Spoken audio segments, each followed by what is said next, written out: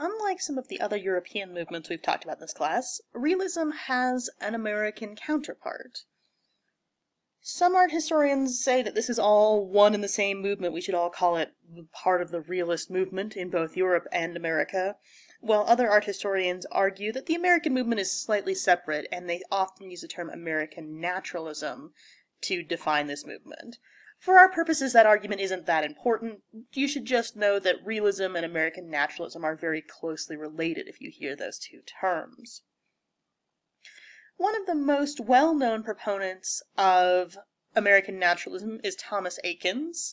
You might have heard his name along with Winslow Homer as kind of famous 19th century American painters, and Homer is also a good example of this kind of American naturalism. Eakins, one of his most famous works is The Gross Clinic, which I also used in the earlier video to talk about realism versus naturalism. And this shows the medical clinic or the medical school of Dr. Thomas Gross. So this Gross here is not an adjective, it's a person's name. And Dr. Gross was a famous surgeon in mid to late 19th century America. He taught at what was then the Jefferson Medical College. And Eakins also taught there. He taught anatomy to students there, in addition to teaching at the Pennsylvania Academy of Fine Arts. And he painted this picture intending it for an exhibition to celebrate the American Centennial in 1876.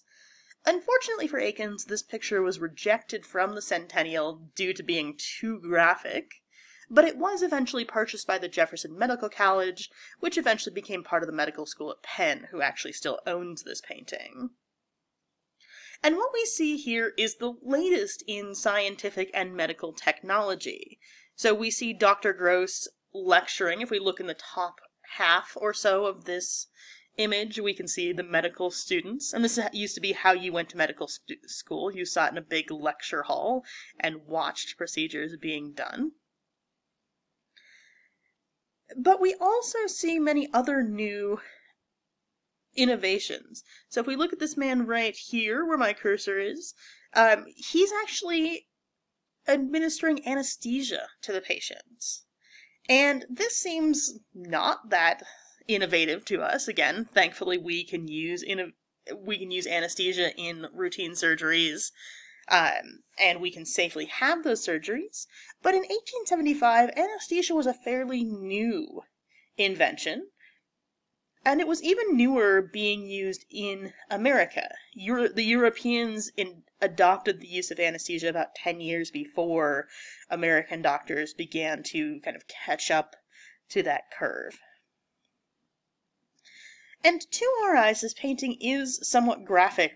The patient is having an operation on his thigh. He's on his side, and we can see his buttocks and his leg. The woman here, with her hand over her eyes, is his mother. So again, not exactly what we would think of as a kind of clean surgical field today. And she is kind of so overcome by this that she does have to cover her eyes. But this is not meant to be gross or gruesome. It is meant to show these new, innovative ideas of America in the late 19th century. Another American naturalist is Henry Ossawa Tanner, and Tanner was actually one of Thomas Eakins' students. Tanner was the son of sharecroppers and former slaves. And he was one of the few African American students to study art in the late 19th century.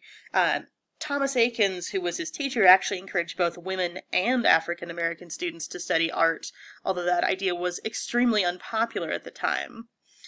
And Tanner had grown up with a father who was a preacher, and he'd spent much of his childhood traveling around and visiting his father's congregation.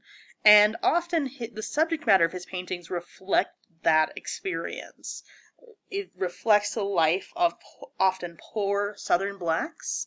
So in pictures like The Thankful Poor, we see the old man and the boy, and they have very, very little. You know, we have just basically a tiny loaf of bread and maybe a mug of coffee to eat. and yet they still take a moment to pause and to give thanks for the things that they do have. One thing you might notice here is that, like Edward Manet, Tanner has a strong Impressionist influence on his work. Unfortunately, after his time with Eakins at the Pennsylvania Academy of Fine Arts, he can't really make a career for himself. He finds that America is not really interested in the work of an African-American artist. So he does go to Paris, where, although not entirely equal, there are more opportunities for Black people and Black artists, and while he's there he is exposed to the work of the Impressionists, and his later work in the 1880s and 1890s does reflect that more visible, textured look that we often associate with Impressionist paintings.